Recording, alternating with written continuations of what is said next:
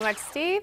It's your first alert traffic to help you plan your day. Let's take a look at the screen with me here. We're taking a look at our map of all of northeast Wisconsin. We can see a lot of green, which means the roads show us there shouldn't be any major backups or delays as you're heading out on the road right now at about 6:05 a.m. Now, earlier this morning, I actually took a video in Fond du Lac County. So there was a semi that jackknifed on I-41 south near 151, which is an exit right there leading to another highway. And you can see right there the Fond du Lac County and Fond du Lac City Police were able to clear that up really quickly, but that caused some major backups and delays. But kudos to them as they took care of it very quickly. We first alerted you here all morning long, and we'll keep alerting you if we find for more information, head to WBAY.com/traffic. Emerson? Maria, thank you so much. It will take months.